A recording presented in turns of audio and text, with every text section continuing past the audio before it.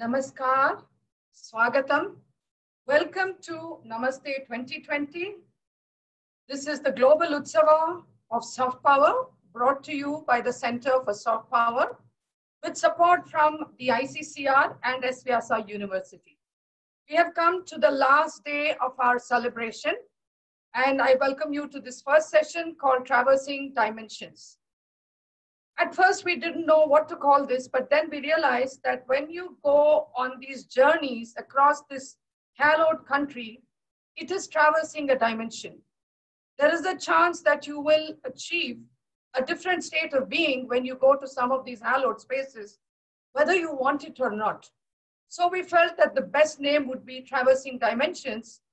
And this is all about experiential tourism. And in the Indian ethos, going on a yatra has been a very important part of our lives. So we felt that this was a very important session, and we thought we'd make it very special. And we have two special guests for this event.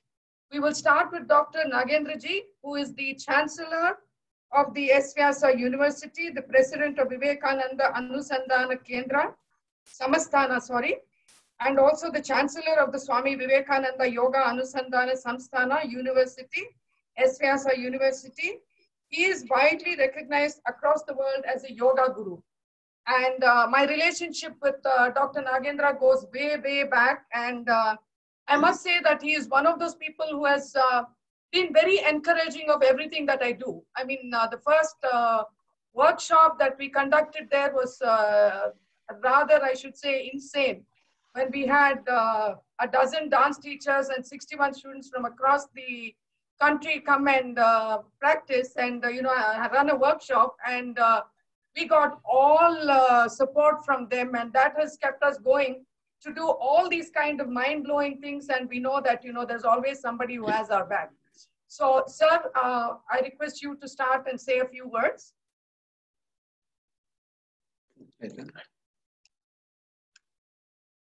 Thank you very much, Vijayalakshmi ji. Should I congratulate you or your entire team for the fantastic program that you have organized from August 15th to today? It's something marvelous. You have been able to have a wide spectrum of the Indian heritage, starting from arts and science, universality of the Indian values, the insights of the soft power, and through the panels, you talked about food, diet, yoga, Ayurveda, naturopathy, and whatnot. And the literature, the dance, the music, and the spiritual dimension of Ramayana, Mahabharata, the epics, and the spirituality, the Upanishads. And you did not leave the areas of weaving and dyeing, embroidery, sports, travel, and whatnot. Such a vast area that you covered, and naturally it needed all these 27 days to do that. So I place on record your wonderful contributions to bring this heritage to such a grand dimension. And as all of us know, my dear brothers and sisters participating in this program, that India has its greatest contribution in the field of yoga, spirituality. And this is the greatest contribution of India to the whole world. Today, just like we have science and technology as the great contribution of the West, yoga, spirituality is the great contribution of India. And over the 400 years, as all of us know, modern science has grown to such a great extent that we have been able to unravel the mysteries of this physical world in its totality. We today know that everything that we have is nothing but the matter made out of molecules, atoms, protons, neutrons, fundamental particles. And then what are they made of? They're all made of packets of energy called quarks. So everything that we see in the physical world is nothing but energy, energy, energy. And you can calculate how much of energy is in given matter. Tremendous amount of energy packed into so-called matter. If I convert this small key, it can burn up the whole of this western part of Bangalore itself. And we also understood the laws that govern them. Newton's laws of motion. That's called as classical mechanics. And then we understood for things which are much higher in speed, like an electron spinning around the nucleus, then you have to go to the higher laws called quantum mechanics, theory of relativity, and so on. Therefore, in a sense, we understood everything about the physical world. Therefore, anything physical, we have very big success. Putting man on the moon, building skyscrapers, underwater tunnels, information technology, and large number of the medical things, surgeries, 5,000 types of surgeries. We can replace almost every part of the body. Even we're racing to change even our genes for the gene therapy. Everything we have made possible. Then what is happening to science? Science is trying to go beyond the physical. Is there something like prana? What is that we call as mind, the emotion, the intellect, emotion? And is there something like spirituality, the consciousness? Into this region of subtlety and causality, the science is moving. Wonderful book, Turning Point by Fritz of Capra, talks about these dimensions. So the science, after 400 years, is moving toward things which are subtle and causal in nature. And in India, thousands and probably millions of years back, our ancient masters fathomed the whole of this creation. They understood that the whole creation is not just physical. Physical is only a small part of the whole dimension.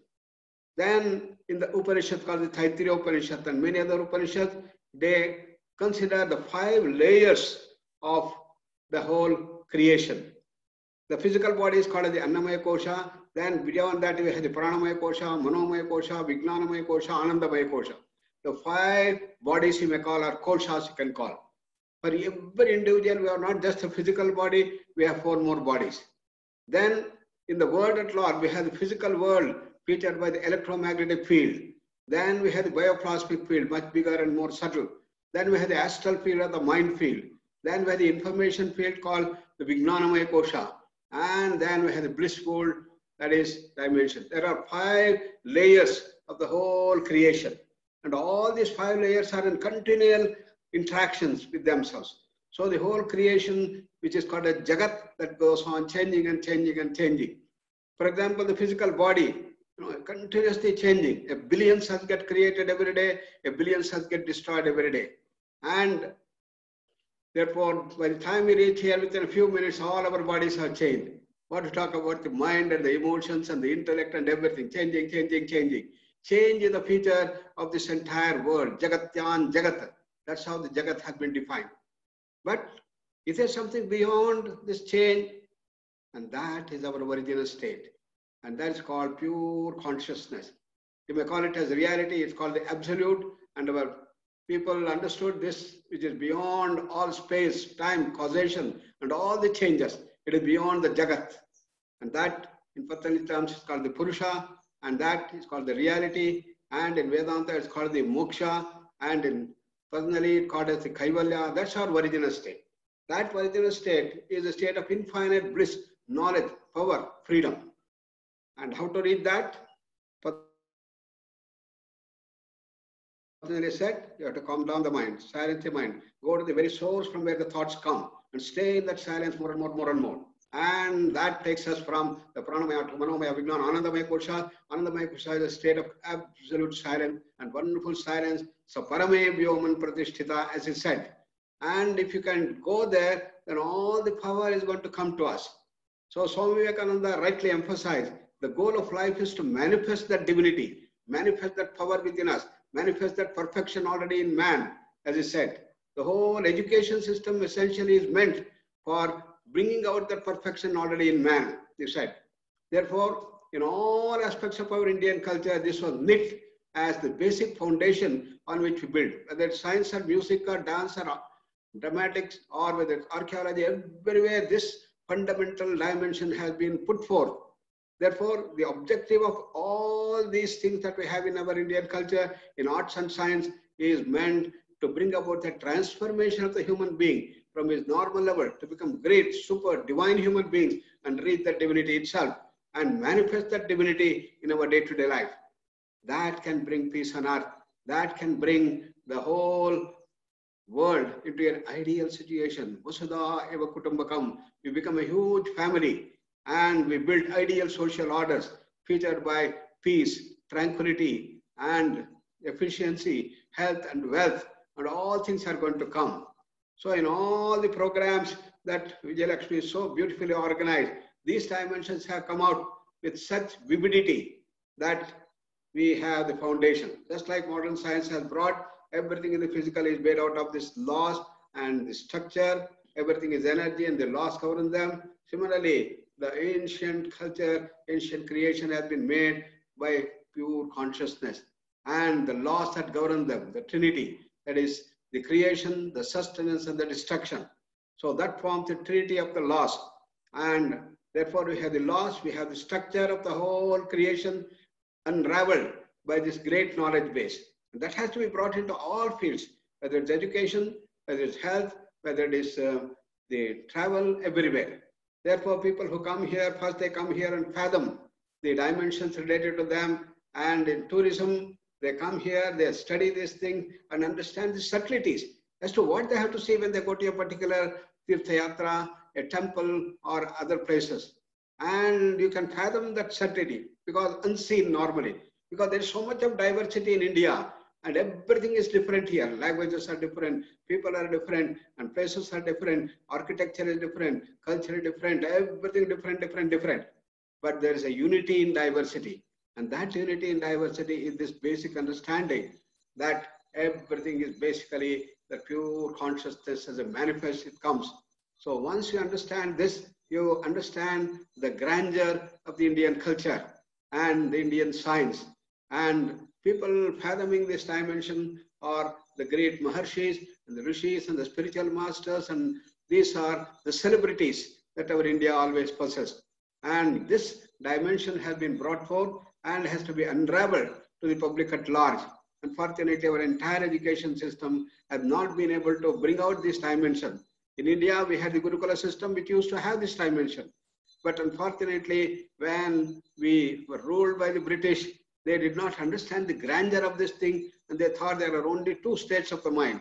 Either the mind is lazy, lethargic, silent, calm, peaceful, or the mind is very fast, full of energy, vitality, dynamism.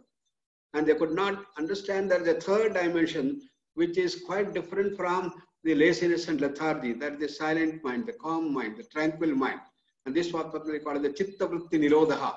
And that dimension has to be fathomed, and in education system, we have to bring in this dimension. Therefore, our university is now geared to bring about these things. From 2002, our university, S. Vyasa, Swami Vivekananda Yoga Anusandhana Samsthan, has been working on that and bringing the best of the East with the best of the West, bringing out this entire knowledge base that we have with the knowledge of the West, that is modern scientific research. We built the best research lab in the world and called it the Anveshna. We can measure all aspects of this thing, not only what is happening in the body, what's happening in the brain, autonomic parameters, endocrine parameters, and the genetic level, and biochemical, all we can measure on one front, and other side we have got the measurement to measure what is prana, the mind, the emotions, everything we can measure. And that's the most unique lab that we have built, and we have the holistic vision. And we use this technology to meet the challenges of the modern era. Modern era of NCDs, non-communicable diseases, stress is a major challenge. All these things can be handled very effectively only when you have the total wisdom base. Because our challenges are not just merely physical. They're all multidimensional, physical, mental, emotional, intellectual. And therefore, unless you have a holistic solution, you cannot solve the problem. And that's what we do. And this is called as yoga. Swami Vivekananda said, yoga is not merely a physical exercise like asana. It is a science of holistic living, featured by the four streams of yoga. He said, Jnana Yoga, Raja Yoga, Bhakti Yoga, Karma Yoga. Jnana Yoga is the path of intellect, the path of emotions is Bhakti Yoga, the path of willpower is Raja Yoga, and to bring all these things to our day-to-day life is Karma Yoga. To convert every action we do into a yoga, that is the secret that unravels in the Karma Yoga. So using this dimension, we can build the total personality, started with our work in education field and the health field, stress management and dance, music and others. In our university, we have 5 divisions: division of yoga spirituality, division of yoga life sciences, the management studies, the physical sciences and humanities. And our Vijayalakshmi is one of our honored faculty in our SVASA in the humanities, and who has been doing such fantastic work. And through these webinars, she has been able to bring that vision of the totality, of the grandeur of Indian culture, which goes beyond just the physical understanding of the modern world. So congratulations, Vijayalakshmi, for your fantastic work that you have done for these 27 days. It's a big tapas you have done, bringing all the people from all over the world and many ambassadors and commissioners and whatnot and celebrities you have brought. They are something wonderful. I marvel at your capacity and your team. Once again, placing on record your contributions, and please continue. And namaste. That's your thing. Dhanyavad. Thank you so much, sir. It is just the blessing of elders and Ishvara that this work is being done, sir. So now we will move on to, let me introduce a dear friend, Dr. Usha R.K. She is the director of the ICCR. It's called the Jawaharlal Nehru Cultural Center in Moscow. She is a former member secretary of the Intangible Cultural Heritage Ministry of Culture and has the credit of securing the nominations of Yoga, Kumbh Mela and Varanasi as a creative city in UNESCO representatives list. Dance became her companion during the days of her schooling, a pioneer in the arts organizing sphere. She has carved a niche for herself as an impresario of formidable caliber and competence. Over to you, madam, and thank you so much for being so cooperative and coming whenever we invite you. Thank you. Thank you so much, Vijayalakshmi. May I first, thank you for giving me these wonderful opportunities to share some of the thoughts that and the experiences that I'm getting through these little opportunities that I get from the government of India. As you said, the work that I did in the Ministry of Culture is something like a landmark in my life. The contribution of working on the nominations itself, actually the title that you have given, Traversing Dimensions, I actually traversed a lot of dimensions when I moved into government. The dimension with which we looked at the arts as people or as performers or as organizers was completely different from the way it was looked at from the government perspective or the ministry perspective. So a lot of, things I moved from thought processes to the way we look at it from a national perspective. And then today, the post that I'm occupying has really moved me from the national perspective to a global perspective. So what are the dimensions of soft power that we can use in a manner that we are able to communicate to the global platform that there are these dimensions that people should actually look at when they think of the word India or Bharat. What is this country? And what are the strengths that we have, and in what manner can we show these dimensions in a truly, global perspective, looking at it from the world view, not primarily looking at it as, little sort of islands, but look at it from a completely 360-degree perspective. When from the time I've come to Moscow, I've understood one thing, that the one common dimension, as it's an honor to be with, to have heard Sri Nagendra ji just now, because yoga is like a key word that moves around in this part of the world. In Russia, yoga is like a god for them, and especially in the time of pandemic, I think the dimension of yoga, the breathing, the fact that our immune system works because of all these things that we do, the kind of intake that we, food intake that we have, all these dimensions have suddenly started coming out in a very big way. And people across Russia have started, looking at us from a completely, totally different perspective. Yoga, though they were practicing it as, as exercises or asanas, today the dimension of a spiritual or a completely internal viewpoint is something that is now coming out slowly, especially in today's time. All the smaller aspects of our country, when you talk about even the small issues like we say Namaste, or the kind of food we are eating, or the way we behave, what is humility, all these dimensions of our country are now being seen as a part of a global perspective. So people across the world today are feeling that this country Bharat is something that everybody has to look up to and see what are the different dimensions that we are bringing to the table. When we talk of tourism, yes, we have been showcasing our country in the most beautiful way. We talk about, different kinds of tourism that we have. We talk about religious tourism. We talk about spiritual tourism. We are speaking about medical tourism, artistic tourism. All these aspects that are there of our country have been showcased for a long time.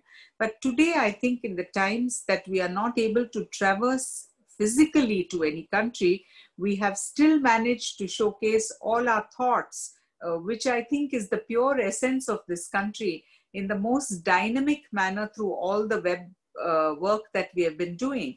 We have crossed the path of just trying to be physical, but trying to bring it onto the global platform through the dimensions of internet and webinars, etc., but actually showcasing the best of our country through all these things, bringing all the great minds who are able to communicate and speak what is, really wanted by the world across. They want to hear what we can say, what we can, give different kinds of, feedback to them, what we do in our country, what we would like others also to look at and highlight.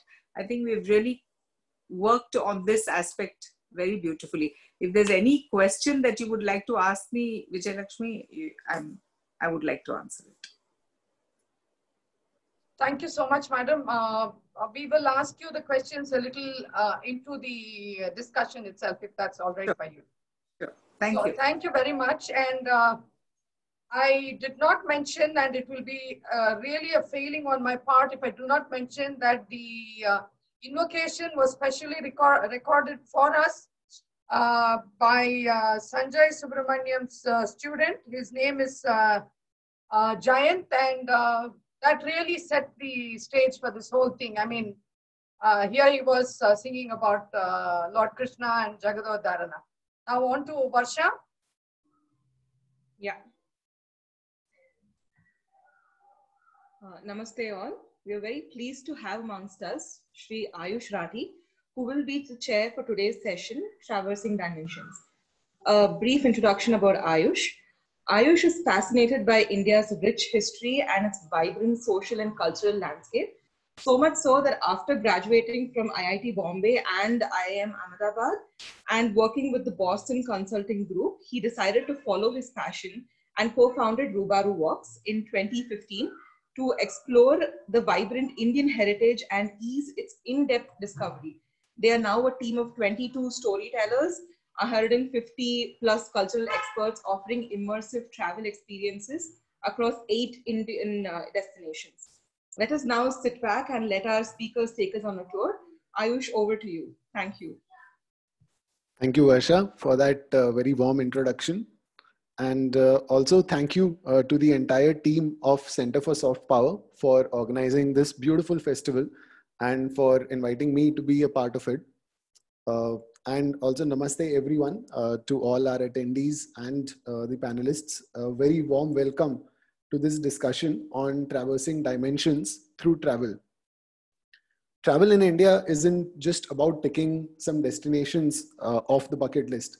Right? If you resonate with the vibe of a place here, make inquiries into its history, culture, and traditions, it is possible to feel inside of you the sum total of all the experiences of its inhabitants across time. In fact, so profound is this value proposition of travel in India that it has resulted in the creation of a very unique field, which is that of yatras. Like Vijayalakshmi ji mentioned, since time immemorial, people here have been embarking on journeys to and through sacred spaces or tirths set in remote locations across diverse geographical landscapes. All of them, however, eventually lead to one common destination, a journey within. During my college years, I had the fortune of getting its flavor while traveling across the country. Journeys to Kumbh Mela, Pushkar Mela, Varanasi, across Madhya Pradesh and Rajasthan had a notable impact on me. So fascinated I became with this superpower that I decided to explore India full time and try and ease its in-depth discovery with the interested. And that is how Roobaroo Walks came into being. And today I am thrilled to be chairing this discussion with 4 brilliant panelists. Let me give all of you a brief introduction to them. So we have among us first Miss Rashmi Sawant, who is an acclaimed entrepreneur leading a successful enterprise, Culture Angan, that works towards the conservation of biodiversity, environment, arts, crafts, and promoting rural livelihood. She conceptualized and organized the first ever broad city-based international cultural festival, which was the Mumbai Festival of 2005. She has also revived the dying tribal puppetry art form of the village Pinguli and helped establish a source of livelihood for its tribal puppeteers. Next up, we have Miss Philipa Kaye, who has been a specialist in travel in India since 1998. She has spent 13 years living in India and is the founder of Indian Experiences, which is a consultancy to the Indian travel trade, training on product development and the unique experiences that India has to offer. She is also the author of Escape to India, a fictional tale set in the Kanha National Park in Madhya Pradesh. Our third panelist is Miss Mariellen Ward, who is a professional travel writer. She has spent more than 6 years of the last 14 in India and now lives in Rishikesh. Though Canadian by birth, Mariellen considers India to be her soul culture. With her travel blog, Breathe, Dream, Go, and her custom travel company, India for Beginners, she tries to encourage and help other travelers to go after their dreams. And finally, we have Mr. Vaibhav Chauhan, who is the director and founding member of Sahapedia, who has trained in managing and conserving heritage. He looks after resource development, outreach, and operations of Sahapedia. Vaibhav initiated and led India Heritage Walks and India Heritage Walks Festival, an award-winning network of heritage experiences which seeks to bring people closer to their local heritage and culture. I'm really excited today to have this discussion with all of you. And to get things started, I have one question that I would love to ask all four of you. And perhaps we can get the discussion going with that.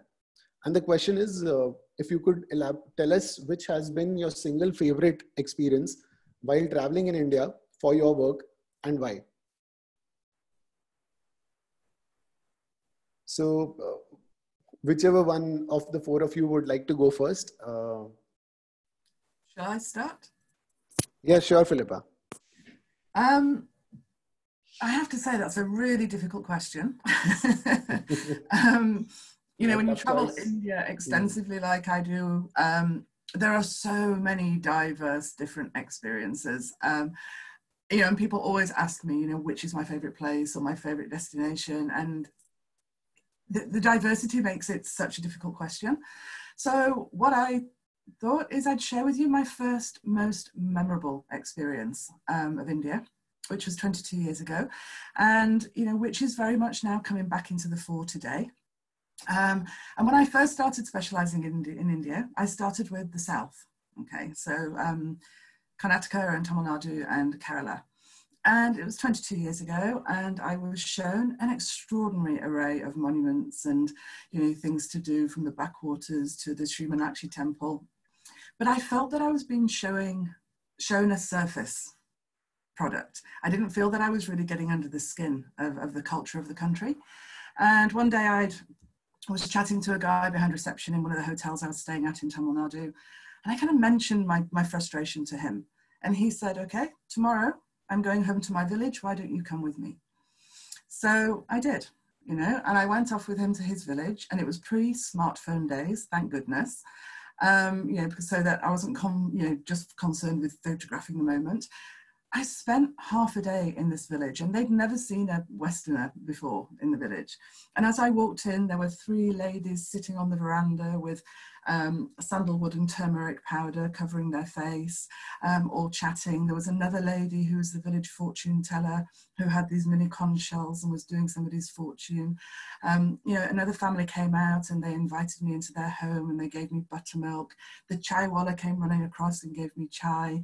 The local Daba made some sort of lentil balls for me, and I just had such a wonderful experience of experiencing rural life, village life, and the true hospitality of India. That's what I've always believed, and I think that this moment has stuck with me as really learning to embrace the culture of the people of India. I have a tagline that monuments create the backdrop, but people create the experiences. And I think going off into a village and just meeting the people and experiencing true, heartfelt, humbling Indian hospitality is something that's stuck with me for the last 22 years. Wow, that was indeed a very powerful experience, and it shows with the vividness that you remember it. And thanks a lot for sharing that, Philipa. And without smartphone images. Yes. Vaibhav sir, would you like to go next? Yeah. Thank you, Aayush, for the introduction, and thank you, organizers, for this wonderful event. So I would start with the recent one. I mean, just before the lockdown, I got to know from one of my colleagues that she was, I mean, her MPhil topic was, called a place called Barat. Now, this place, and I just thought of accompanying her. I said, this sounds interesting, let's go there. So this place is only 200 kilometers from Delhi, not even 200 kilometers, and the periphery of this national park called Sariska. Now, you would imagine, loads of people go to Sariska, but, not many even know about this place called Barat. Now, this place, Barat, is the Virat Nagar of, this place is also called Virat Nagar. So, this is the Virat Nagar of Mahabharata. So, all the places, so this is the place where, all the Pandavas were hiding, and, so many kind of places there are which are like associated with their hiding. But to my surprise, I found that there were two Ashokan inscriptions and a very big Buddhist monastery. Now, I would say that this is the nearest Buddhist site from Delhi, and nobody knows about it. I mean, I can just spend hours talking about this place. I mean, I would recommend if you're in Delhi, please visit this place, called Virat Nagar, amazing site it is. And recently when I was talking to one of my professors, I was told that the inscription which was found there from Ashoka is so important in the history of in the history of the modern empire, that at some point of time people were thinking that that Ashoka didn't exist in India. They were attributing him to, I think, Sri Lanka, if I'm not wrong. But the inscription here for the first time said that he is the ruler who rules Kalinga. So, I mean, so many sites like that, in India, and this is what we are trying to do at India Heritage Walks. When we started India Heritage Walks 3.5 years back, my idea was that because primarily Sapida is an online resource, on culture. I realized that for many people, entry point to culture is through their experiences like me. I mean, my understanding of culture is through actually experiencing, it firsthand. So this is how we started, and and I'm happy to share that the network is growing like anything. And our strength is tier 2, tier 3 cities. We are 60 plus cities strong now. And largely these are like local champions which kind of help us grow. Yeah. Great. Thank you, Vaibhav sir. And next up, may I request Mariellen? Thank you very much. And thank you very much for inviting me to be part of this. It's really exciting to talk about travel in India, my favorite topic and my passion for sure. And I have to say, I was really, really inspired by Dr. Nagendra's, I'm not sure I'm getting his name right, but his speech at the beginning of this session was extremely inspiring to me. And I've made a lot of notes, and I can almost think of nothing else, because for me, a big draw is the spirituality of India. And it all, since I came here as a yoga student originally. So listening to him talk has really inspired me. And in fact, I have changed my answer because of him. And I would say in this moment, inspired by him, I would just like to mention my experience of actually attending the Kumbh Mela in Haridwar in 2010, which was, I believe, the Mahakumbh Mela. And I was staying in an ashram just about 14 kilometers down the river from Haridwar.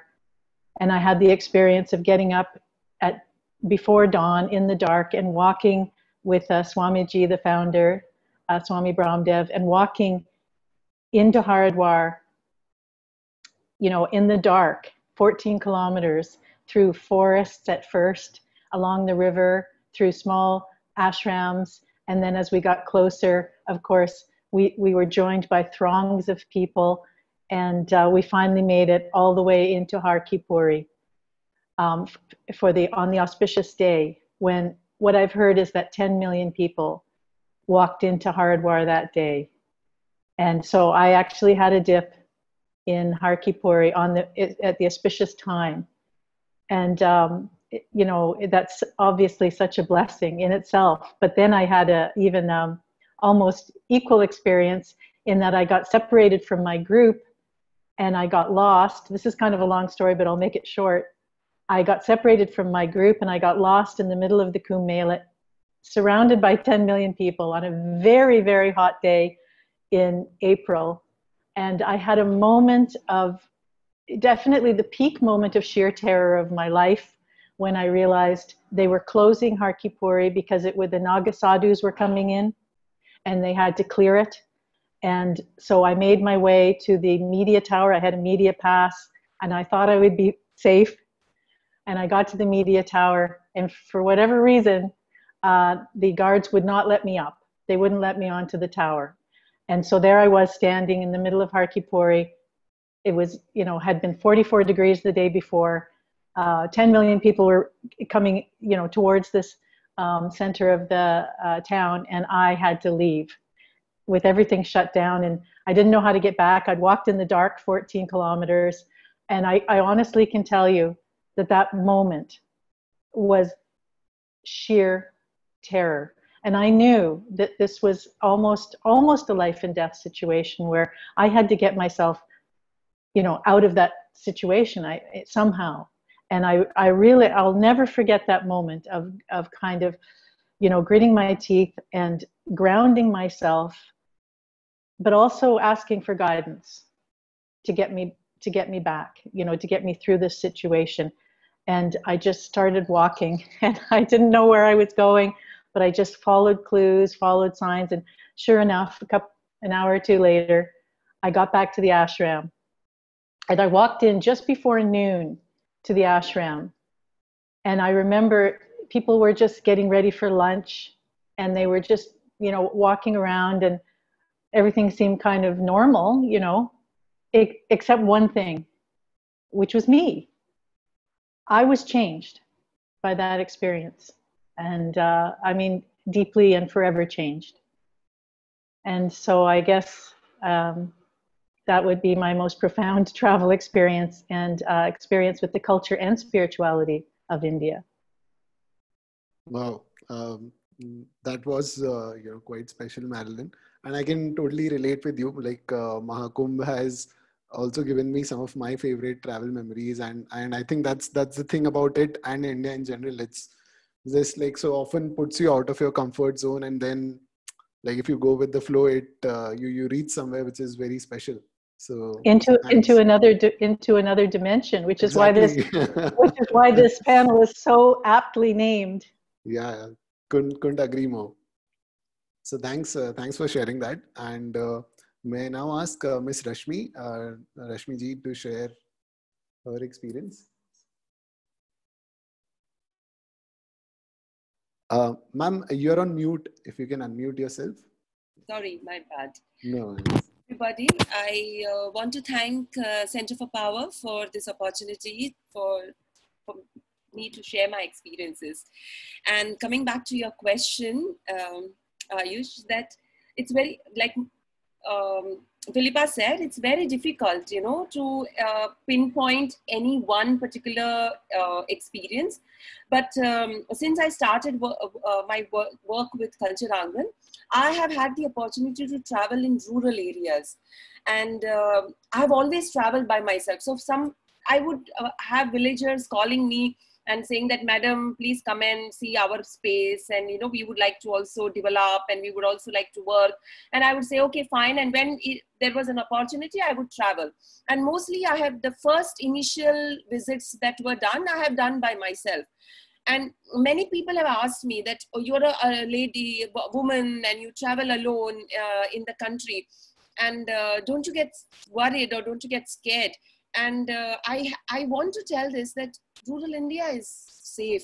I mean, I have traveled really to some remote places, you know, and beautiful places, and they are very safe, and people are very kind, people are so loving, people are so hospitable. I mean, nowhere is, I have found that somebody has said that, oh, there is no food or there is no place to stay, or even places where there are no hotels or anywhere. I have stayed in somebody's home, on the floor, sleeping with them, having food with them. And that has been amazing. And one particular journey, I know these people from Manoharpur, which is in Jharkhand. This village is next to Saranda Forest. Now, Saranda Forest is a beautiful forest, and they were calling me for years, you know, like, madam, please visit us, madam, please visit us. And I decided finally that, okay, fine, we will. And this was in 2014. This was in 2014, and I flew to Ranchi, and I live in Bombay. So imagine, I am from Bombay, and Bombay is such a multicultural city. And going from Bombay, I flew into Ranchi, and I don't know them at all. I haven't even seen them because I've only spoken to them on the phone. And these two gentlemen were there. They had come to receive me, and there was their vehicle. And they said, okay, we will now start. So 6:30 in the evening, start the journey. And on the way, they said, you know, there was so much of rain, and this was in the month of May. And they say that there was so much of rain, barish bahut ho gayi thi. There was so much of rain that the normal road is shut down. So we have to take a detour. So we are crossing the border into Orissa, and then again crossing the border into Jharkhand. You know, so we are going to be traveling like that. I had no clue at all. And when we started, an hour ride, and it started to pour. And it was pouring heavily, and no clue where we were going. And soon it was dark, it was midnight, and I had no clue where we were going. And suddenly we are just stopped. We are just stopped because there is like a huge queue of traffic jam on this road. And there is some issue that has happened with the villagers, and there is some fight going on. And in the middle of nowhere, with these strange people, I'm in this vehicle, it's raining outside, and I'm just waiting. And like Mariellen said, I want to also echo that same thought. I mean, always there is a higher power who looks after you. And I only closed my eyes at that time, and I said, just let me be safe. And I was. I mean, those two men, and their driver, the three men, and with me in the car, and pouring rain outside and middle of the night, and no range at all.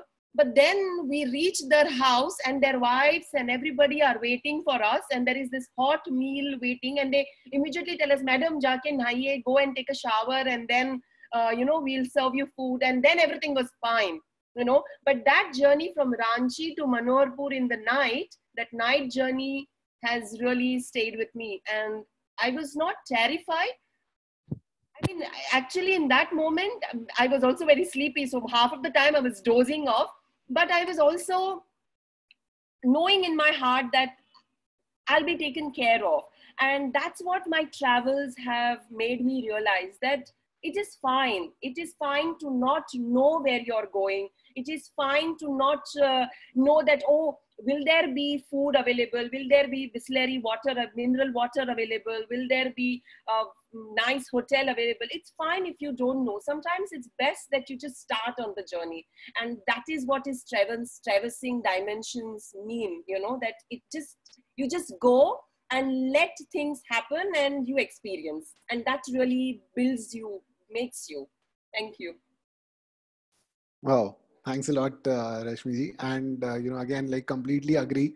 It's that one of the things that travel really teaches is that idea of letting go, right? Yeah. Which becomes so important in the overall scheme of life in general. I mean, there are so many factors that are beyond your control.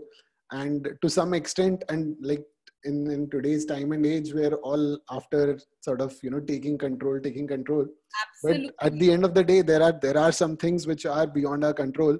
And if one can be comfortable with just, you know, going with the flow, it's really a special thing that comes in handy. And totally agree that, you know, travel in India really equips you with that skill. So absolutely. And the next day, the Saranda Forest visit was just amazing. You know, it's so beautiful. Yeah. Wow, nice. So that's great.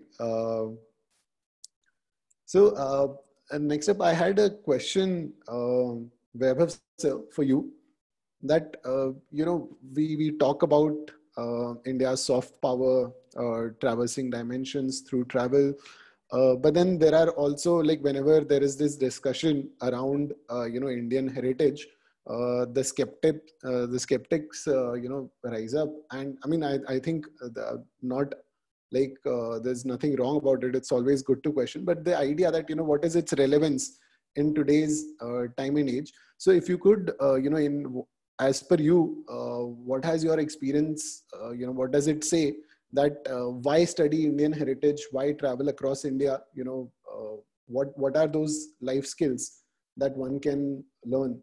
Like a couple of them we just discussed, and it would be great if you could elaborate more on that. Yeah, so Ayush, I think we look at culture very linearly. We have to, culture is very non-linear, heritage is very non-linear and multidisciplinary. Like you, I am also a trained engineer. I was a chemical engineer who got into this. Now, if you see, Indian heritage is so multidisciplinary because as soon as you get into material and technology and the process, so many dimensions open up. For example, if you just visit, say, Itr makers or the perfume makers of Kannauj, right? I mean, when I visited them, I realized he knew more chemistry than me. The gentleman knew more chemistry than me, right? And I think this is what we have to propagate. I think travel definitely, but I think we have to also align with the education system here in India. Because when we were, doing our sciences, we were not allowed to interact with the arts faculty that much. And this is how we treat, our subjects, in isolation. But I think what heritage does is to, it kind of opens up, right? So whether it's metallurgy, whether it's, the pigments, of wall paintings, I think rather than just making simple itineraries, we should really think of that. For example, say wall paintings or wall painting traditions of North India. Now, as soon as you choose one entry point, you can just, open up as far as the material is concerned, then what all materials were, chosen and why they were chosen. Technology, what technology they were using, it's not only IT, which is technology, right? Technology is the know-how, is the process, and they were and these were not kind of, perfected overnight. This is the accumulated knowledge of thousands of years, right? So I think we have to really think from the multidisciplinary lens and not look at from a linear lens. And as soon as we do that, I think heritage opens up. And this is what we are trying to do from India Heritage Walks also, that, how to make heritage interesting for everyone, not just connoisseurs, not just, converts, I should say, I would say for everyone. And I think as soon as we just kind of, open up, we'll have more people following Indian heritage. Yeah, I think totally makes sense. Like the more multidisciplinary we can get, and the maximum sort of learning one can draw, and maximize the benefit of exploring Indian heritage. In fact, along those lines, Rashmi ji, I have a question for you. You've worked extensively in the traditional art space. So what kind of synergy potential do you see between travel and traditional arts in India? And, how can it be, like Vaibhav sir said, that, it would be great if there would, like, wall paintings could be studied, and, so how can, let's say, these two disciplines interact better? Yes. So how do we make our, so when we speak about traditional arts, these are the rural arts. Okay, I'm not traditional arts as in just Bharatnatyam or Kathak or, but at the same time also say the shepherds of Sangli, or the, the Pinguli puppeteers, you know, they are there, or the Fud painters of Rajasthan. You know, Fud is a art form. So how do we bring them into our mainstream? You know, otherwise, in these today's, like I have this one of the artists from Alwar who keeps calling me and talking to me, and he says that now there is no work. Nobody wants to know his work. He is a karagiri.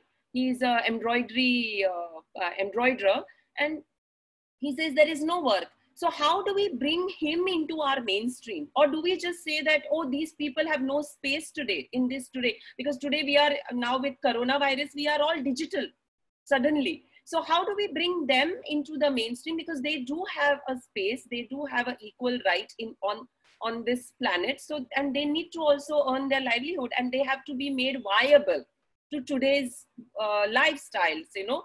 So tourism is the best medium, I feel, which can do that. Because what happens is, but not the kind of tourism that I have seen in Rajasthan. I mean, pardon me, nothing wrong. I'm not saying anything negative here, but yes, there are negative impacts of tourism as well. And the way the children of Kalbelia dancers or the Ghumar artists, they go to the hotels and the small children will dance, that's negative impact of tourism. But in a sustainable way, we can have tourism impacting the traditional arts. So for example, if I can give with my work only, so this Pinguli puppet village, they were the puppeteers from the pre-independence period. And before the independence, they were as spies, as espionage work they would do. But after independence, there was no work for them. And they went into beggary and stone cutting and grass cutting and all of that. And that art was lost. So in 2006, when we had met with the main puppeteers, there were just 2 alive at that time. Everything was rolled up and kept it in their attic. They were not following the art and all. So then we had to really persuade them to restart, and we had to like invest some monetary help had to give them and set up a small museum. And so what we did was we brought their original paintings, original puppets. We set up a small museum, gave them the impetus. Then we got NID designers to come and do design workshop and skill upgradation because they had lost their skills, you know. And then we got product designs made, you know, so products made so that tourists who came can buy things from these puppeteers. And that's how we started the entire process. And today, this 2020, I'm very, very happy to say that the children, the future next generation have come back to their art craft. They have taken it up from their old fathers and grandfathers. They are taking the art forward. And today, Pinguli is on the tourist map. You know, all the tourists who visit Sindhudurg, they go to the Pinguli village, they sit with the puppeteers, they understand their art, they see their puppetry. Deccan Odyssey train travelers, it is there as one of the listing on the Deccan Odyssey train, the Pinguli puppet village. And that's a very positive step. And today we are doing a project with British Council where we have UK-based trainers collaborate with the Pinguli puppeteers and create the training modules so that their skills can be further enhanced and they can further create products and designs which can be then connected to the European and international markets. So the market, this is how we can connect digital. You know, this is how we can connect travel, you know, with the traditional arts. And if this kind of a module or this kind of a methodology is used in all of our traditional arts, then no artist needs to call us up and say that, Baiji, kaam hi nahi hai, there is no work.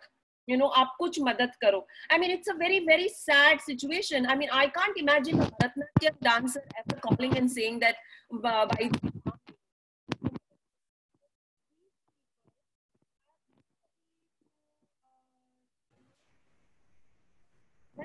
Rashmi, we seem to have lost your audio. Han. Can you hear me? Yes, we can hear you now. Okay. So I was saying that this is how we can marry travel and the digital platforms. And by the way, I have to say very proudly that now the trainings are all going to be done digitally on Zoom. So the Pinguli puppeteers and the international trainers are going to come collaborate on Zoom platform and do the design workshops, and which is great because this is the 21st century. And this is how those puppeteers have come up. But then they needed that hand holding. So we need to do this hand holding for our traditional arts and crafts. And tourism is the best platform. Great. Yeah, I think, I mean, that's actually a great insight that you've shared. Firstly, I mean, even at Roobaroo, we've been trying to sort of incorporate traditional art forms into our experiences, and it's worked out beautifully for us. We have a community of more than 150 artists, and we've seen every time like a traveler visits there, and I also resonate with that point that you made, that instead of creating inorganic settings like the artists going to the hotels and kids sometimes among them, which is anyway, I mean, you're not showcasing it in its natural form. And that's something that we've tried as well, actually going to the places where they work. And because there are so many dimensions to their work which are connected to their workplace. Absolutely. So yeah, and we've seen, travelers' faces light up. But I think what really interests me is your experience, during the pandemic times in making these things digital, because that's something that we've not honestly been able to work on as much. We've taken our experiences virtual, and we've had artists, some of them join us, especially the ones who are into performing arts, so musicians, poets, and singers. But I would really love to connect with you offline, and hopefully sure. How can we? Yes. Definitely. So thanks a lot for that. And Philipa, so my next question would be to you. Like Rashmi ji shared her experience, and there is a bit that I could share of what we are doing at Roobaroo.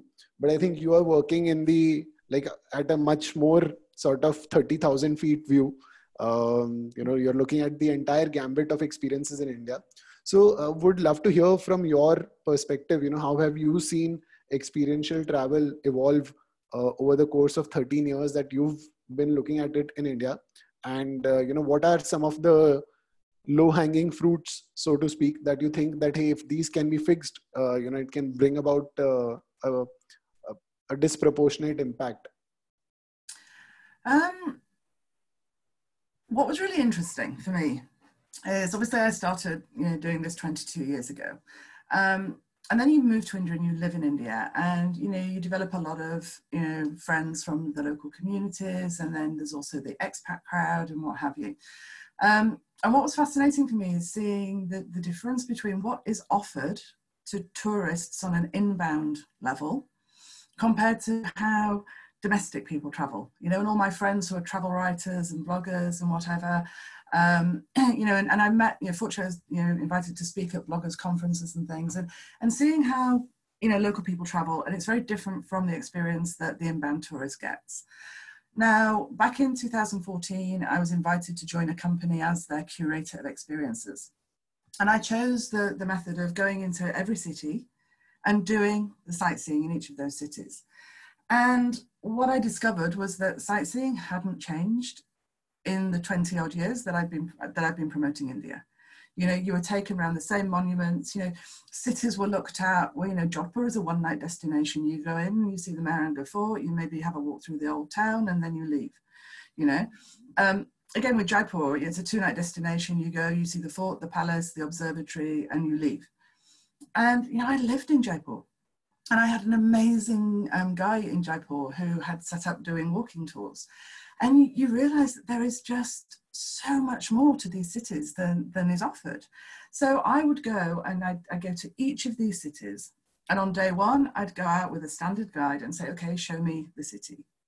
And then I would spend another 5, 6, 7 days there, depending on, which particular city it was, and really explore exactly what there is to do there. And then you realize that, it's I could curate, 10 days worth of experiences. Let's take Jaipur as a classic example. Jaipur, I could curate 10 days of experiences for you in Jaipur. It's got everything for, if you're an adventure junkie, you can go trekking, you can go horse riding, you can go on hot air balloon safaris, you can go on jeep safaris. If you're into arts and crafts, there's the blue pottery there, there's the block printing.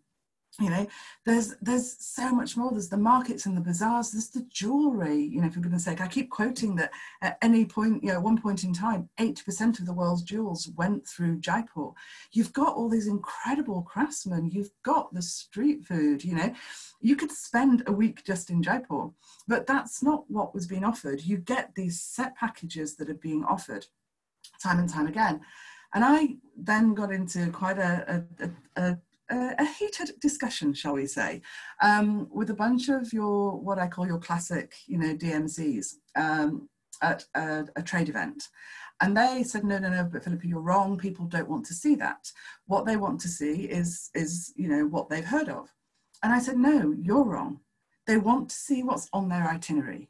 Okay, so if they have on their itinerary that you're going to see the Amber Fort and the City Palace and the observatory, that's what they want to do.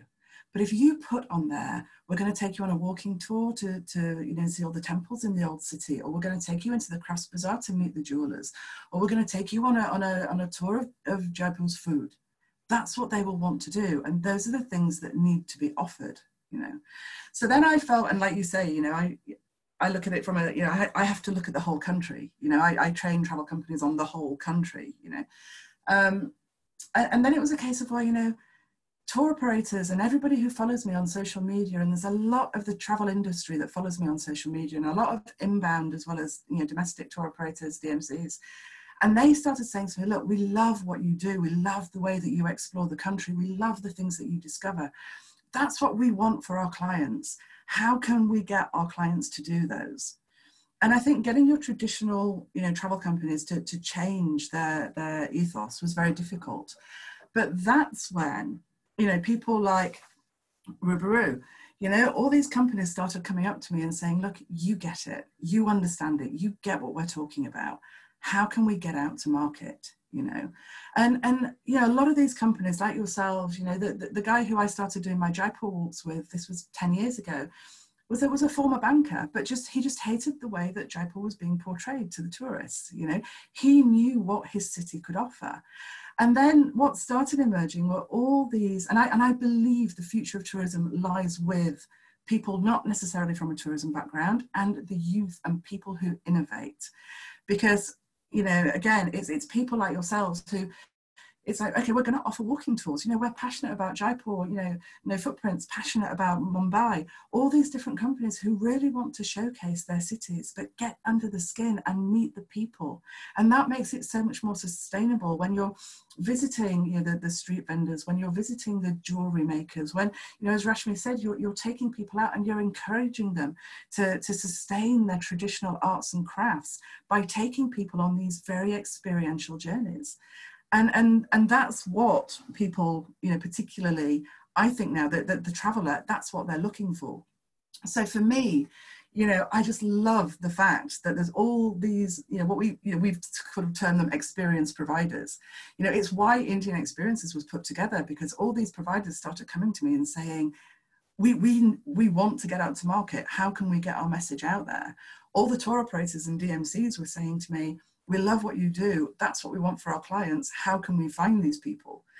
So that's how Indian Experiences came into being, was just a platform where, we could find all these amazing experience providers, put them on our website. And so all the tour operators and DMCs just had access and could find the experiences that they're looking for and be inspired by all these new experiences.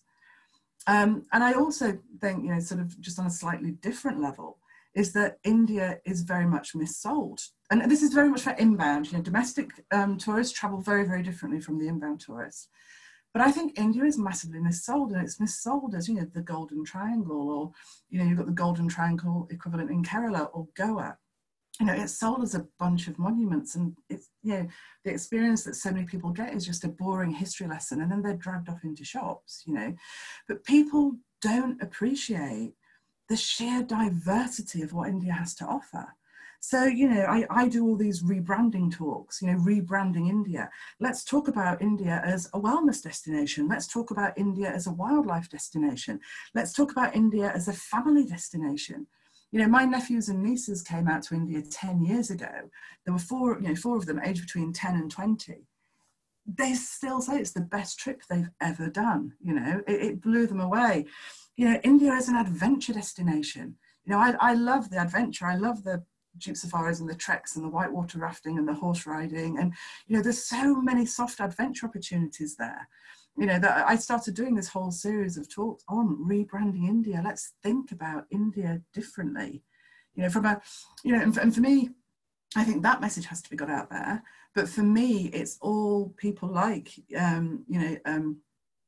yourself, who are curating these companies, who are coming up and looking at tourism on a much more macro level, but a much more valuable level, I think, to sustainable tourism and to sustainability, and really showcasing the intricacies of a destination or a theme, whether it's art, whether it's food, whether it's textiles, you know, weaving, you know. And I couldn't do what I do if you guys hadn't, you know, sort of started emerging and started truly showcasing the experiential element to, you know, tourists and travelers. So thank you all. Yeah. Music Yeah, to my welcome, ears, you and, brought me back to life, you know. No, and you know, thank you in turn for you know, for helping spread the word about you know, what we are doing, what a lot of people like us are trying to do, to like you rightly said, you know, to show India for what it really is and not just skim the surface. So yeah, I mean, thanks for those insights, Philippa. And I think we've sort of been touching the last couple of questions, touching about the supply side of travel. Now, Mariellen, if I could ask you, you know, you being like a through and through traveler and having explored India so much, you know, what one or two tips would you like to share with the audience to, you know, make the best of their journeys across India? Hi, can you hear me? Yes, we can hear you. I had a presentation. Would now be a good time for the presentation, or? Yeah, sure. I think we can do that. It's we'll anyway keep this as the last question. I think we have about 3 to 4 minutes, so we can possibly quickly go through the presentation, and you can yeah, let's do that.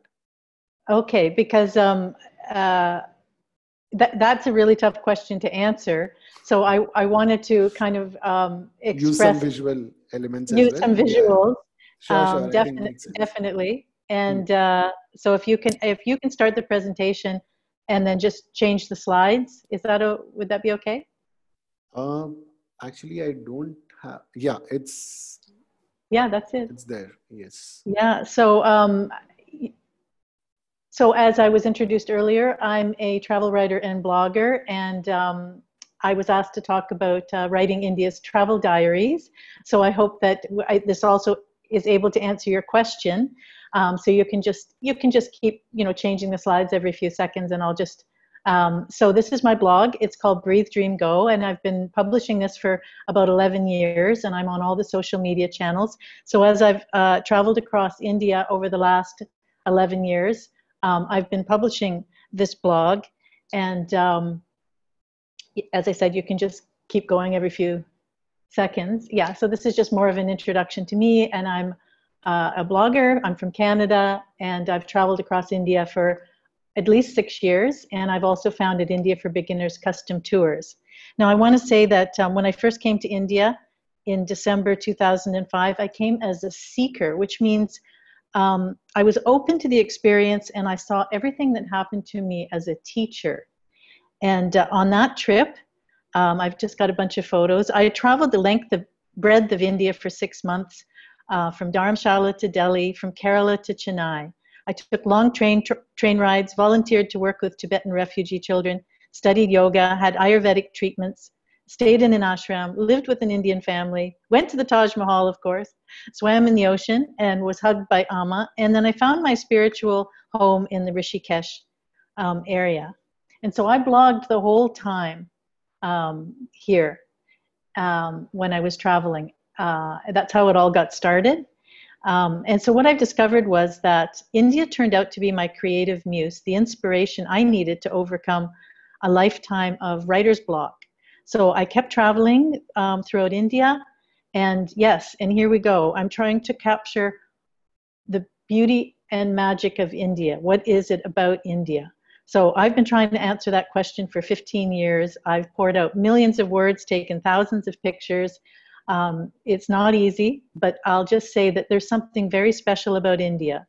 It catches some visitors, some foreigners, and we never want to leave. And I think it's a unique combination of the antiquity of the culture, the living history, the palpable spirituality, intense sensory stimulation, and of course, most importantly, the warm smiles and big hearts of the people.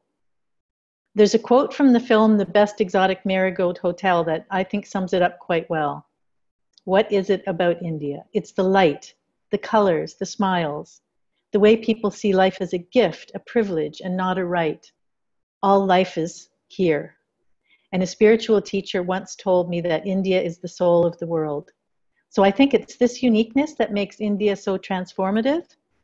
And I just finally want to say thank you to India. And my final words are, you don't visit India, you experience India. If you let it affect you, you will be forever changed. And I think that's probably my top tip, is let the experience of India change you. Yeah, I think that's a very astute tip. Like one line to sum it up, that, be open, experience. And I love how you sort of, gave that checklist of all the diverse kind of things that you've done, really getting under the skin of a city, doing what the locals do with the locals, staying where they stay and stuff. And I think there's a lot of wisdom in that way of travel. So thanks for sharing that, Mariellen. And you're welcome. Yeah. In fact, we're now close to the ending sort of time of our panel discussion, and I would like to thank all of you for sharing these brilliant insights. I think we talked about a lot of things from how to travel in India, what are some of the things that one can really look forward to, how it really facilitates the traversing of dimensions. And I suppose if I can sort of sum it up, it's being open, as two things, I suppose. One from the traveler's point of view, which is to be open, to go with the flow, to do what the locals do. And I suppose, travel like a yatri does, instead of traveling like a tourist, aspire to become a yatri, I suppose. And from the supply side, for all of us, several notes that I got to make, being an experience provider myself, I suppose there's a lot that we can do by sort of enabling the travelers, the yatris, to seamlessly undertake such journeys. And also Rashmiji mentioned how things have been transformed to the digital space as well, especially the work with the craftsmen. And I think so, like lots of great insights through that discussion. And once again, I would like to thank all the four panelists, and for the audience to being such a lovely audience. And I see some good discussions happening in the chat box as well. So thanks a lot, everyone. And over to the team at CSP. And thank you, Aayush, for such brilliant discussion and questions. It was really nice. Thank you. Thank you, Rashmiji. It was a pleasure. Thank you so much, Aayush. As Rashmi ji mentioned, it was indeed a wonderful session that you curated together. And to all the panelists who shared their experiences of traveling across India, discovering India during their travels. I think that's what a journey helps us to, as Aayush also said, that becoming a yatri rather than a tourist. There are multiple questions, multiple discussions that can continue forever, but we'll have to put this session to a stop and move on to the next one. But before that, I'd like to thank all of you. And we hope that post-COVID, there is again an upsurge in tourism with newer and more conscious way of traveling as well. So that will be something that we'll have to adapt as travelers, and also for the people who are providing that kind of a services. So new dimensions there as well when we talk about traversing dimensions. Thank you so much to all of you. And we now move on to our next session, which is India's Global Connect. I hand over to Vijayalakshmi ji for the session beginning. Thanks. Rathi, can you please play the video from ICCR Russia, please? Rabindranath Tagore की कविता नहीं मांगता। नहीं मांगता प्रभु विपत्ति से, मुझे बचाओ त्राण करो, विपदा में निर्भीक रहूं मैं, इतना है भगवान करो। नहीं मांगता दुख हटाओ, दुखों को मैं आप जीत लूं, ऐसी शक्ति प्रदान करो, विपदा में निर्भीक रहूं मैं, इतना है भगवान करो। कोई जब न मदद को आए, मेरी हिम्मत टूट न जाए, जग जब धोखे पर धोखा दे और चोट पर चोट लगाए, अपने मन में हार न मानो, ऐसा नाथ विधान करो, विपदा में निर्भीक रहूं मैं, इतना है भगवान करो। नहीं मांगता हूँ प्रभु मेरी जीवन नया पार करो, पर उतर जाओ अपने बाल, इतना है करतार करो। नहीं मांगता हाथ बताओ, मेरे सिर का बोझ घटाओ, अब बोझ अपना संभालो, ऐसा बाल संचार करो, विपदा में निर्भीक रहूं मैं, इतना है भगवान करो। सुख के दिन में शीश नवाकर तुमको आराधूं करुणा कर, ओ विपत्ति के अंधकार में जगत खान से जब मुझे रुलाकर तुम पार करने लगूं ना संशय, ये कितनी स्वीकार करो। विपदा में निर्भीक रहूं मैं, इतना है भगवान करो।